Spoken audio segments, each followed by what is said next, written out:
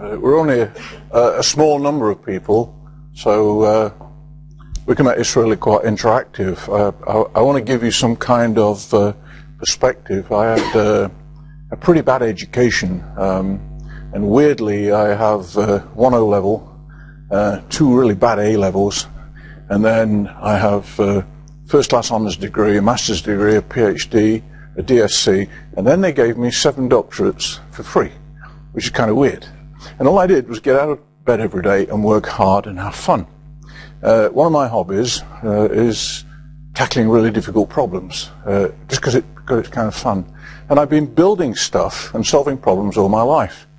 And it's always seemed to be I've got the really bad problems that other people didn't want.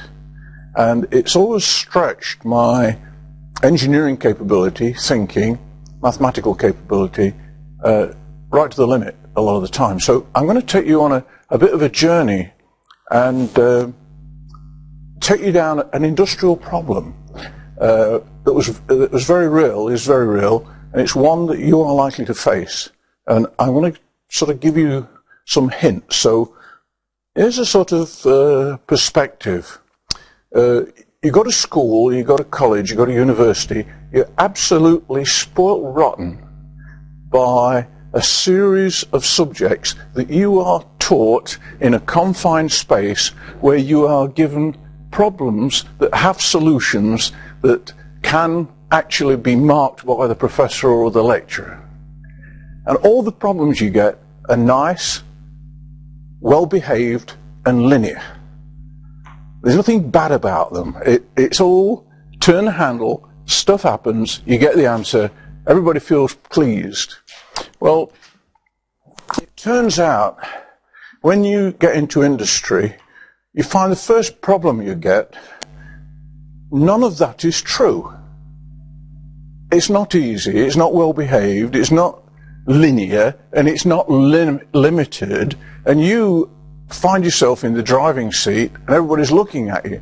So the first one that I got was in my second year of my first degree, which was a 5-year engineering degree, and I polled into a research lab run by British Telecom, it was the GPO then, and a transatlantic cable, TAT7, which was the last analog cable, coaxial cable across the Atlantic, was going into oscillation. And so they had to power it down and power it back up, and it would stay up for a while, then it would go into oscillation, and no one could figure out why this was happening. And I was given the problem almost as a joke, you know, second-year student, what the heck could he do? So I just bowled into this thing and started playing. And I discovered that when you took the amplifiers and you loaded them a little bit, things happened to their characteristics. Not very much, but a little bit. There were over 200 of them concatenated. And what happened was the concatenation of a small effect over the length of this system put it into an oscillatory mode, and I came up with a solution that all they had to do was operate it at a slightly lower level of signal. I was not popular. I mean, I was really unpopular because I came out with a little theory that was polynomial, and the mathematicians sort of balked at it. Nobody believed me, and then AT&T discovered the same thing, and I was sort of quickly pushed out the door. So that was my first experience. So what I can tell you is the universe is not naturally a well-behaved place. It is inherently nonlinear, chaotic, and it does surprising things. So what I suspect is that that little white blob is where you are now, and where I have been in my education. That's where we're educated. Where our engineering problems are out here in a space that we don't understand. And that's the space I always seem to find myself in. And it's kind of fun, but difficult. So if we look at a problem, and we have either an analog or a digital problem of this nature, we can crack this one because of the limited number of feedback loops. So if we, second order, third order, fourth order, By the time we get to fifth order, we're right on the edge of what can be done. And to crack a fifth order polynomial, we have to do things like make all the variables the same, make them have similar characteristics, and we get a very narrow view. Order 6, we're dead. Okay, now what we're dealing with, unfortunately, is systems like this, and this is what you were doing in class, with hundreds of feedback loops that are both forward and backward loops. And if somebody tells you that we understand how this stuff works, they're lying, because we have not got a blind clue.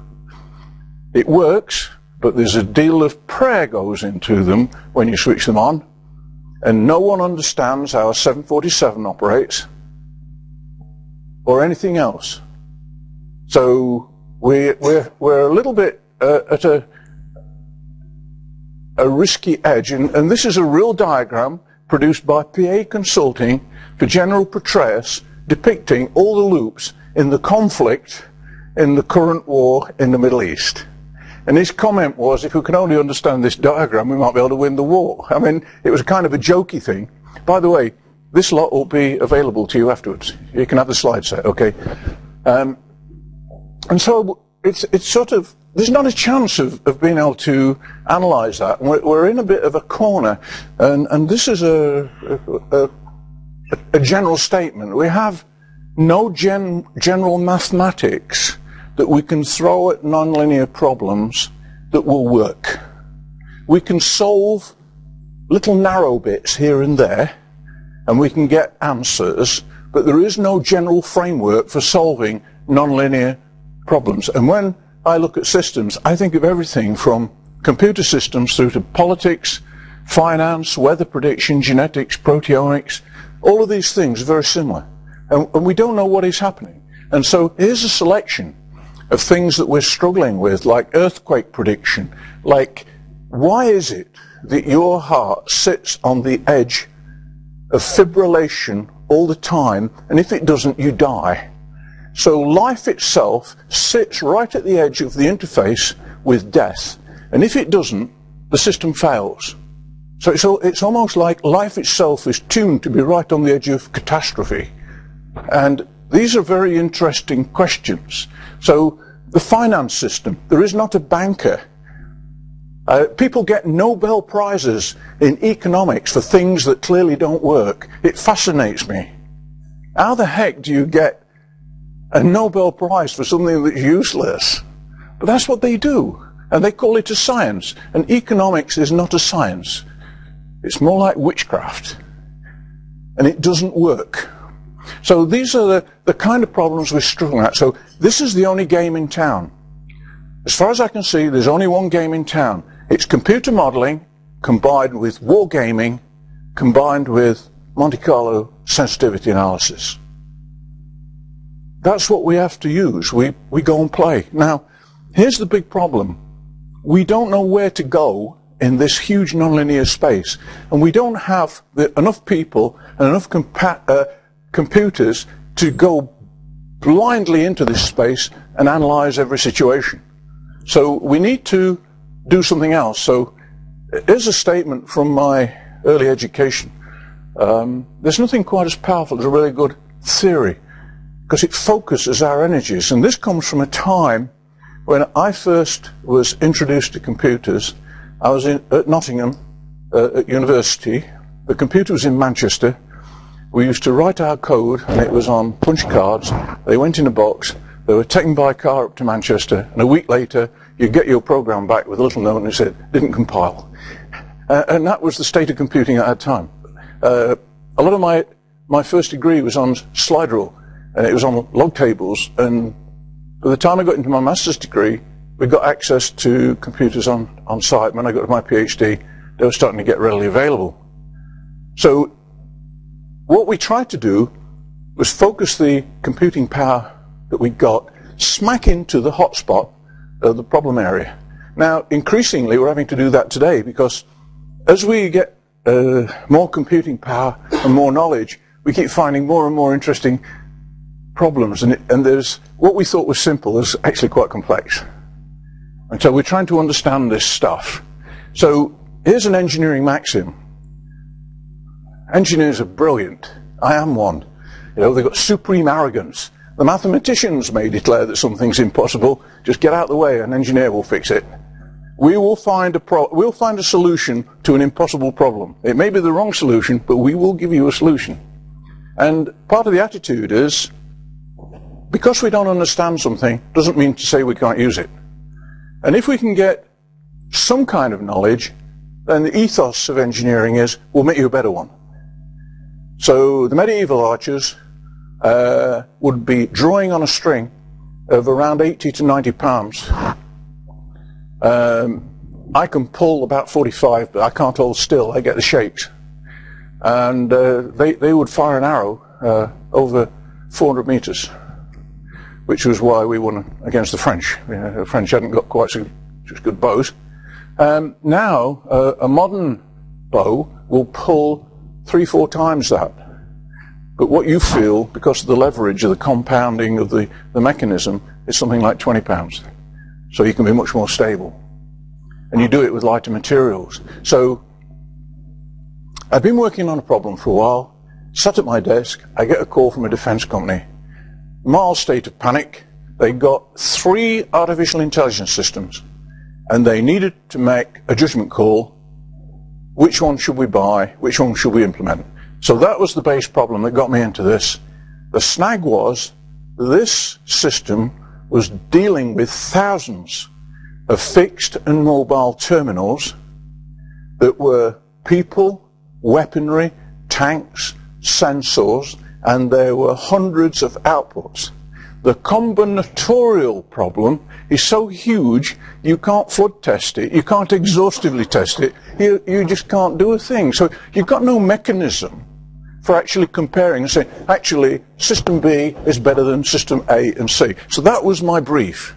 So here's the way I went about it. First of all, there are no books on the subject, there are no papers, no off-the-shelf solutions. There's nothing out there. You're on your own, and everybody's looking at you. It's like, oh, right, better start thinking. So I started from this point. Why is my laptop so dumb? Why isn't it really intelligent? Why doesn't it help me? And it has an abundance of processing power and memory and connectivity. Great. But it does such dumb things. I can type in day after day on email, Jane, and it will do anything other than give me my wife. So the one person that I email more than any other never comes up first. How dumb is that? And by the way, my machine is a Microsoft free zone. So, you know, this is an Apple machine, and it's so dumb. But it gets worse. And the reason I ask the question is, if you give me a laptop or any computer that's 10 or 100 times more powerful than the one I have, I can't think any faster, deeper, work any harder, or sit at that keyboard any longer than I do now. I've plateaued. So after decades of my work output per unit time going up exponentially with the technology, I've actually hit the limit. I can't do any more. I need some help. You need some help. We all need some help. And I'll give you a good example. Go on to Google and search any topic. Google is both brilliant and useless at the same time. So I go in and I type in artificial intelligence, and there are 38,700,000 references out there, and it gets them in 0.14 of a millisecond. Absolutely brilliant. Here's the first 10. What do I do now? What about all the others? What I would like it to do is monitor what I'm working on, monitor who I am talking to, monitor where my thought pattern is going, and I would like it to go out and find the stuff relevant to what I am doing. That would be the way for a search engine to work. The next thing I want it to do is to check the veracity of the information it puts in front of me. Something like 90% of all the stuff on the internet is worthless because it's wrong. but we just keep pumping this stuff out. So here's a polarization of opinion. Philosophers, to the present day, machines will never be intelligent like us. I don't find this a terribly effective or interesting point of view. It doesn't help a lot. Another point of view, the singularity priesthood. Do you guys follow Ray Kurzweil and the singularity folks? They are convinced that by 2035 the machines are going to wipe us out because the progress of the machines is exponential. Intelligence is therefore growing exponentially, ergo we stand no chance. They're wrong, not in a small way, but I'm going to show you that they are wrong in a really big way. And then there's this third point of view. Jesus Christ, no wonder these human beings can't do very much. They've got this soggy piece of meatware. They can't do mental arithmetic, and they can't remember anything accurately. So any criticism you level at robots and computers, I think that the robots and computers could equally well level a criticism back at us, at our crudity. After all, it's taken us something in excess of 3 billion years to get here, and we're still not all that good in some respects. So I don't find any of this really useful, so I don't care for the opinions, and I only care really about the actuality and the exploitation of the stuff. Now let's get on with it. And so I think of things like this. You know, if I've got a screw to put in, I could use my fingernail. It sure is going to hurt. So I use a screwdriver because it amplifies my muscle. I think of my laptop or any computer as something that amplifies my brain power. And I think of networks as something that can amplify my intellect. And so I'm now looking for some kind of symbiosis with machines that allows me to amplify my knowledge and my wisdom. That's where I want to go. I want to understand more, but I want to make better and wiser decisions, and I want to do it faster. And that's what I'm looking for. So here's the $64,000 question. Are machines capable of thinking, creativity, independent problem solving? Will they become truly intelligent? So I'm going to run you a little movie here. Yesterday, something was different. They were genuinely suspicious. This was not a computer-type game. How did they do this? Something strange is going on here. Do you know the question nobody asked? How the heck did Deep Blue win? They were all upset because Deep Blue had wiped out the human race, and now there's not a lot of point in playing chess because a cheap computer will just wipe you out without a thought.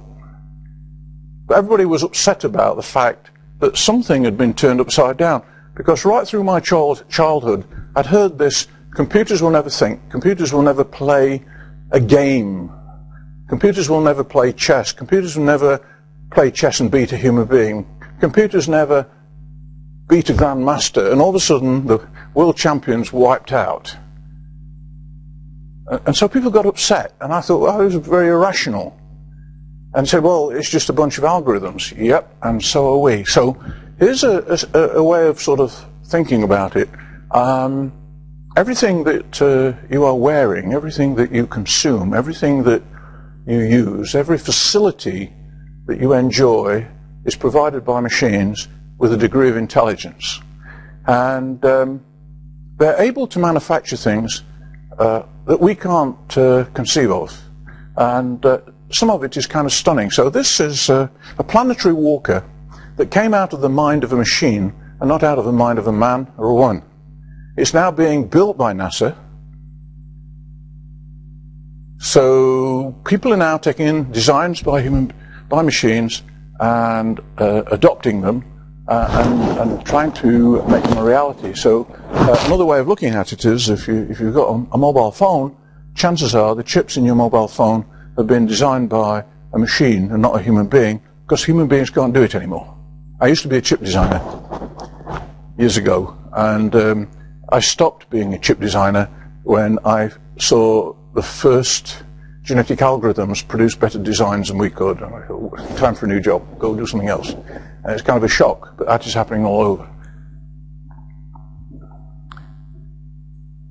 Here's a bunch of inventions, and this, by the way, goes back 10 years. 10 years ago, computers had reinvented all of this stuff that human beings had invented decades before. Kind of stunning.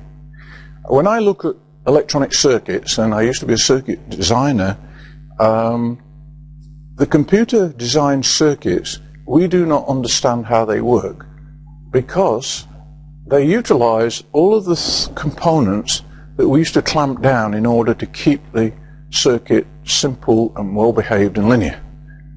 And the computers utilize all the spurious bits and pieces to make a better circuit and a better circuit performance, which is also interesting. So things like this tend to be designed hand in hand with a human being. But the really complicated stuff, the machines do it. So how many people have seen Jeopardy and IBM Watson? Yeah, pretty cool, isn't it? So let's set the scene. There are 3 contestants on the right-hand side. This is a game show. It's America, so they've got to win a lot of money. Okay, so and so they ask questions, general knowledge questions, press the button, answer the question. The 2 guys are the champions. The guy on the far side is just unbelievable in his ability to recall information. But smack in the middle is IBM Watson, a mere computer. Just watch this, it's kind of fun. For being here, what do you say we play Jeopardy? Let's get right into the Jeopardy round. These categories: a man, a plane, a canal, Erie, Chicks Dig Me, children's book titles, My Michelle, MC5, and finally vocabulary. Ken, you're in the first position. Please make a selection. I've never said this on TV. Chicks Dig Me for 200, please, Jimmy. Kathleen Kenyon's excavation of this city mentioned in Joshua showed the walls had been repaired 17 times. Watson. What is Jericho? Correct. 400, same category. This mystery author and her archaeologist hubby dug in hopes of finding the lost Syrian city of Urkesh. Watson? Who is Agatha Christie? Correct. Same category, 600. At the Olduvai Gorge in 1959, she and hubby Lewis found a 1.75 million year old Australopithecus Boise-eyed skull. Watson? Who is Mary Leakey? You're right. 800, same category. Harriet Boyd Hawes was the first woman to discover and excavate a Minoan settlement on this island. Watson. What is Crete? Well, it just goes on like that, and the human beings don't answer a single question. And when you lift the lid on Watson, it's quite staggering. There's over 250 algorithms associated with finding the information. And then it does a little probability test to see how good the answer is. And it starts off by putting its hand up or pressing the button when the answer is 95% likely. But as it wins more money, it starts to gamble, and it reduces that probability down to 70%. It gets faster, and because now it's got money in the bank, it can afford to lose it. It's an absolute hoot. So the game's over. The machines are better than we are. So here's a couple of medics that quite a telling story. 20% of medical errors are diagnostic errors. And it's not that they're missed diagnoses, often they're delayed. Watson has the capacity to get the diagnosis up there sooner. Suppose you're a clinician, a doctor, a nurse trying to diagnose a very complex case. You have some ideas, but in order to confirm your hypothesis, confirm what you think is wrong, you need a lot of information. For at least 30 years, it's been humanly impossible for a physician to master all the material they need to practice at the highest level. That statement prompted me to do something. I went out and figured out what the half-life of information was for the medics, and the answer is less than 3.5 years. So these guys do a 7-year degree course. Halfway through the course, the material that they just learned is a waste of time. Whoops. This is kind of and then I had a look at other people. Physicists are not too bad. Their information lasts about 13.5 years.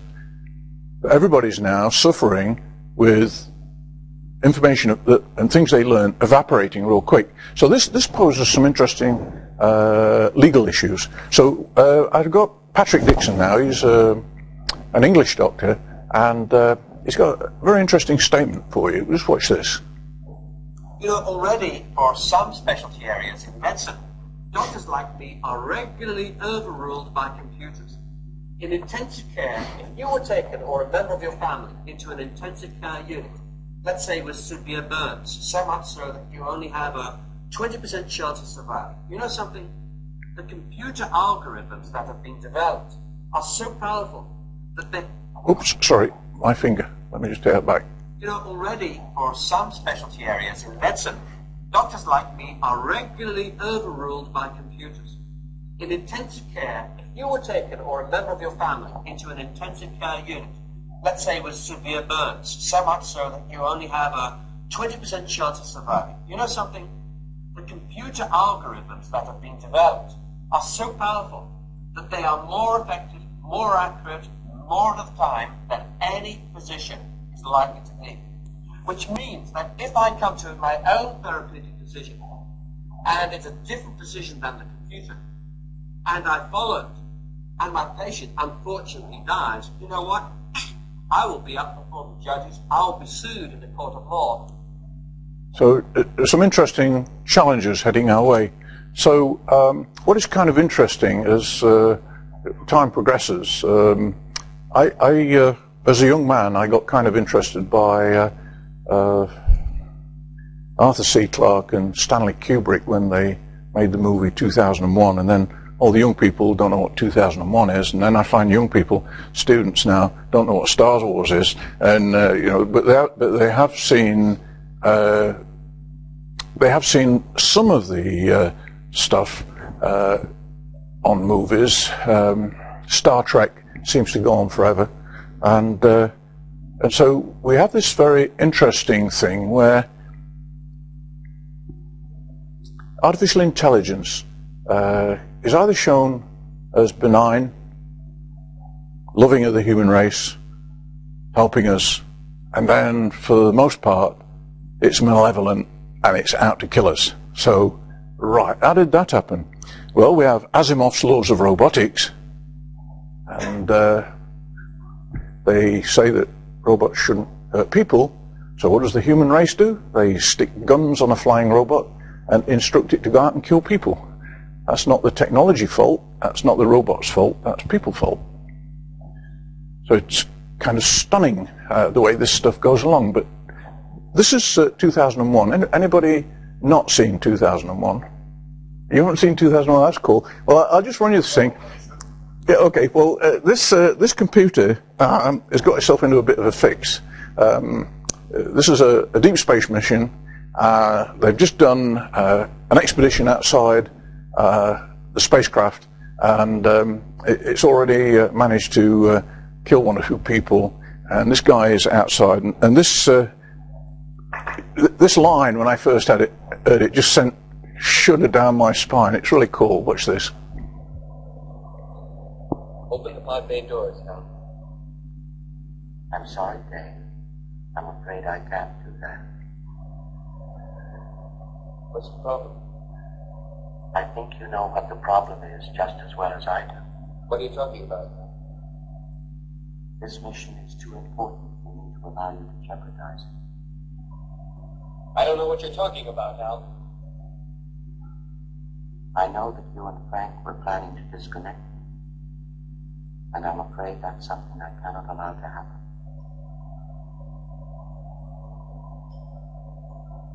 Where the hell did you get that idea, Hal? Hey, although you took very thorough precautions in the pod against my theory, I could see your lips move.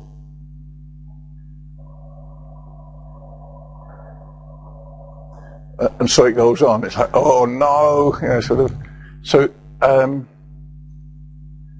here we are. The computers are bringing new levels of creativity. They're allows us to solve more problems, but there's sort of underlying threat scenarios in the background.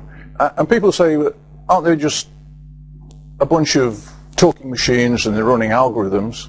Yep, and actually that's what we are too. It just happened to be wetware instead of hardware, and it's just a different paradigm. So the big problem is we can't have a conversation about intelligence because there's no definition. You go to the philosophers, there's over 150 published definitions of intelligence that range from things like the ability to hold a conscious thought, the ability to solve a problem, and none of these things help you. In fact, they're useless. Alfred Binet came up with his IQ test for the reasons stated there, because a bunch of philosophers decided that the human race had an intelligence that was set at birth, and that was it, you were stuffed. And then he came up with the IQ test, which he declared very dangerous and shouldn't be used, and has now been widely adopted by industry and education, and actually it doesn't work, but it's used as a standard, which is kind of humorous. Then there's Alan Turing's test, which is very simple. You talk to a human being, you talk to a computer, and if you can't tell the difference between them, hey, it's an intelligent machine. And that's interesting, but it's not useful. So I go along and I look at these guys, and I say, well, how the heck do they get their predictions? And what they do is they take the processing power we have in our hand and the memory that we have in our hand and say, these two quantities are indicative of intelligence, and because they're growing exponentially, obviously intelligence is growing exponentially. And then they produce graphs like this, and they say, wow, the internet is already more intelligent than a human being. I say, phooey. It's certainly got more neurons than a single human being. It's got more neurons than about 100 human beings. It's got more memory capacity than a human being. It's got more processing power. But it doesn't have the intelligence of a spider. It's still very dumb. And so I asked the question, why the heck is that?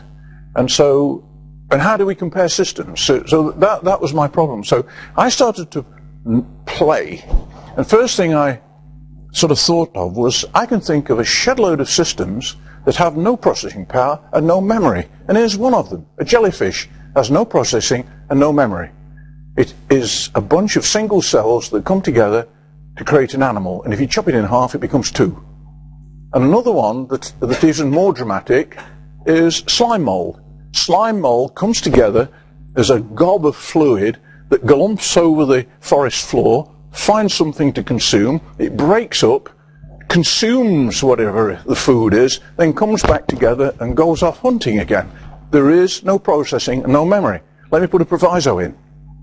There is a sensor and an actuator, and there is a delay between the two. So strictly speaking, there is a bit of memory, because delay equates to memory, okay? So as an engineer, I said, that doesn't count. It's not real memory.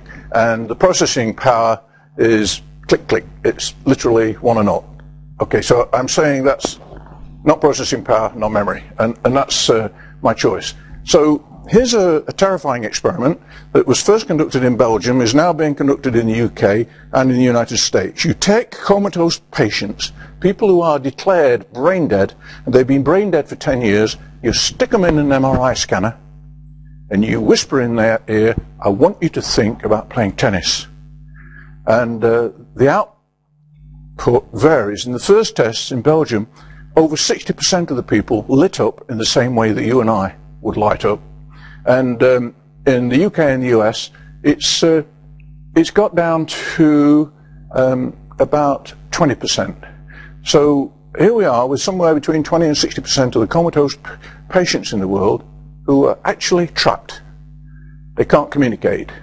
So these people are entombed in meat space. And you think about this and you say, well, they've got receptors, they can obviously hear, they can probably feel, they might be able to smell, they may be able to taste, they might even be able to see, but they've got no output mechanism, and because they've got no output mechanism, we declare them dead, brain dead. They're not intelligent, they're just a cabbage with a clock that's keeping all their bodily functions going. So this is another sort of challenge. So I came up with these two conditions. If you have no sensor, or no actuator, no input mechanism, or no output mechanism, or both no input and output, no intelligence. So You can have intelligence without memory and processing power, but without an input and output mechanism, no intelligence. Okay, so there's a few conditions that the priesthood had not sort of come up with. So I then came up with this axiomatic statement that seemed to be blindingly obvious to me. Intelligence has to be entropic. This is about change of state of information. It's about rearranging the chemicals and the electrons in my brain or your brain, or taking in information and doing something physical. Any state of change, and if you don't know about entropy, there's a fun read. The guy's name is Boltzmann.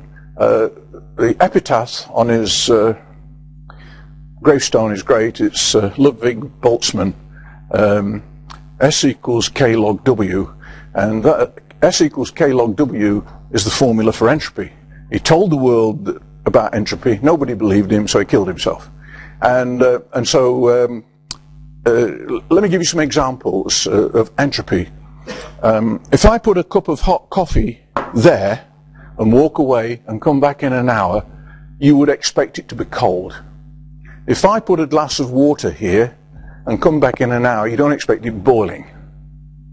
So things naturally go down to the lowest level. Always. Energy always goes down to the lowest level. And so you find this comes up nicely if you know about Shannon's information theory. It's exactly the same thing. Order, disorder. Piece of paper with lots of printing on it is very high entropy of disorder. If you were to wash it and break up the ink, it would become low entropy. All the ink is spread out across the page evenly. Okay, so that's what is happening. And what's happening in here is we're gathering stuff together and creating order. So some people object to this. So here's a fun definition. My wife hates this, but you might appreciate it. It's a 30-second tutorial on entropy, and it took me a while to come up with this, but so engineers and scientists and mathematicians get it. Other people don't, but I can't resist doing it. So here we are, entropy in 30 seconds. There is a game. We're all in the game. You can't get out of the game. There's no opting out. Everybody is in the game. The bad news is you can't win. The good news is you can break even. But you can only break even on a cold day. There's a snag. It never gets that cold. Okay, so that's potted 30-second intro to entropy. It's worth reading up on. It governs the universe, and it's the mechanism that is going to kill you. Your death is assured by the celestial ratchet of entropy. Entropy gets us all. It will kill the universe and everything in it, literally. So I started by doing a bit of a Dr. Johnston and said, I'm going to declare a definition of intelligence, and I don't care what anybody thinks, and I'm going to use this as a basis. And so I defined entropy beyond all this stuff, which didn't help me, and I took into account things like this. So if you see leaves on the floor, and it's a random scatter, it's a low entropy situation, it's conceivable that the leaves on the step there were blown on by the wind and some order was put in, or somebody did it with a blower. It could be either solution or with a sweeping brush. It could be that a pile of leaves would be created by some whirlwind or something, but it seems a bit unlikely, and certainly two piles are unlikely, and definitely a wheelbarrow full of leaves isn't created by some random action. This invokes some intelligence. It requires intelligence to come up with that kind of a picture. So the intelligence definition is the difference in the entropy at the input and the output. And so have you guys read this book? You know about Douglas Hannahamson, 42. What's surprising is that most people have not worked out that's a free-running clock in a computer. It's just one note, one note, one note. And so I knew Douglas quite well. It was a hoot. but it's not a very useful answer. So here we go. This is a formula, and it just says the intelligence of something is the modulus of the difference of the entropy in and out of the system. So I'm not going to bore you with a shed load of maths. If somebody wants to go over this afterwards, I'll gladly show you, but I'll show you some of the things.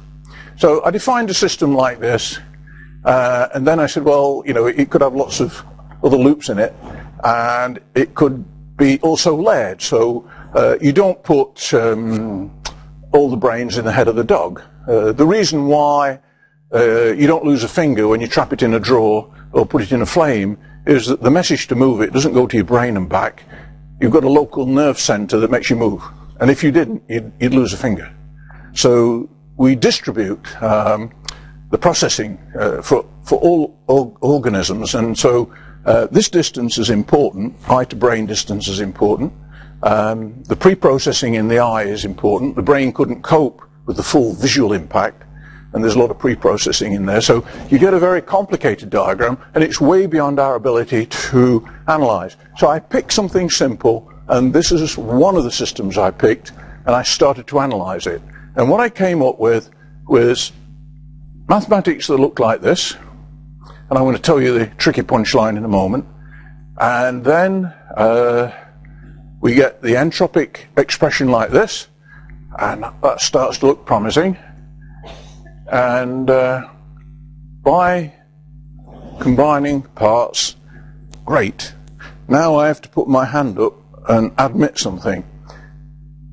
The complex functions for processing and memory and sensor and actuator cannot be defined. We cannot write down an equation for what happens in the memory, what happens with all the processing, and what happens in the sensor and the actuator. So a mathematical trick is to say, I'm not interested in the detail, I'm interested in the magnitude. So I will assign a fixed number to each of these quantities, and it will give me a ballpark. And you'll see a ballpark figure, and you'll see the reason why in a moment. So these complex operators, we cannot define. They're functions of time. We can't define them. So you say, okay, I'll give them a number. This upsets the mathematicians a lot. And with a bit of mathematical juggling, you find that here's the intelligence, the comparative intelligence of a system, where there are a couple of constants, k in there, but it says the actuator, the sensor is in there, and the processing power and the memory. So just look at that equation for a moment. If I put the processor to 0, or the memory to 0, or both, I've still got intelligence. But if either the sensor or the actuator goes to 0, then the intelligence goes to 0. So on that test, it works. It seems to satisfy the conditions we set when we started. And, by the way, it looks awfully like Boltzmann's equation, S equals K log W. Hurrah. All right? Not by some accident, definitely by design. So I played for a little bit longer and did all kinds of things, and then I slipped in there the floating operations per second in the bottom to give it a measure of efficacy. And this is about some people are ultra intelligent, but it takes them longer to solve a problem than somebody who is less intelligent. And you've all sat at the side of somebody like that in class. There's always some kid in your class who can remember everything and you can't, but then you find you have some attribute that he doesn't. So you're now into deciding what attributes of the system are the ones that you require.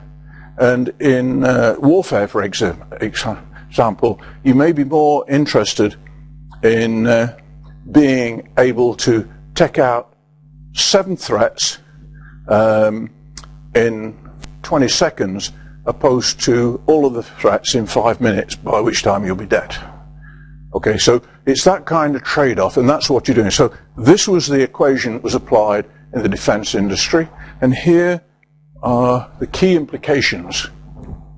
we're not racing towards a singularity as fast as people projected. And the reason is, if you put an exponential function in for the processing power and the memory and the sensors and the actuators, because of that logarithmic function, it comes out linear. So it's not an exponential race into the future. It turns out to be more like a linear race into the future. And so it looks something like that, which is a lot less of a threat. So this is the priesthood of the singularity, and I think that it's much, much slower. So I think we can rest easy. 2035 is not the demise of the human race.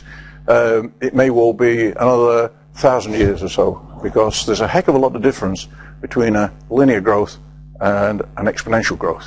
So I'm not losing any sleep at night, but I am fretting that my machine is still not smart enough.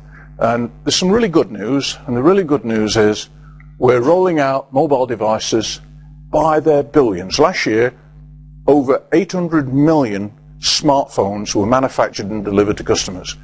In the coming year, it's likely we're going to exceed 1 billion. We have never, as a species, been able to manufacture anything to that scale and deploy it at that rate ever before. My mobile phone knows a lot. It's switched off at the moment, but if it was switched on, it would know that I'm walking, it would know where I am, but best of all, it knows where I've been, and it knows where I'm going to in a minute. It knows who emails me, who texts me, who I talk to, who rings me, and so on. And so you think, well, here we've got a vast machine gathering information. Should it become adaptable? Should it become a little bit intelligent? I think so. I think it's going to get intelligent. And so I have a unit for you. The simplest component that I can think of that is intelligent is a thermostat. It senses a temperature change and goes click. And so what happened with this is I did this for the defense industry. I did it for a world of electronics, and I said so. And the next thing, a bunch of biologists come steaming in from University of California, San Diego, and they've been applying it to all kinds of biological things. And I've got very excited because they've decided that a single cell is intelligent. And I would agree with them. And it's been a big debate in the circles of the biologists whether a single cell is intelligent or not. And I think it's highly intelligent. So after this evening, you may not look at another blade of grass and think of it as quite so dumb. The really good news is IBM and Google are moving into this space. I think we're assured of things happening. The other good news is Watson and other intelligences are going to come to your mobile phone and your pad and your laptop via the cloud very shortly. If you go on to cochrane.org.uk, that presentation and an awful lot more are on there. You can download. When I was a student, I'm looking at the students right now, my professor said to me one time, Mr. Cochrane, if you go out there and steal one man's results, that's plagiarism. But if you steal 10 men's results, that's research. So go do some research. Thank you.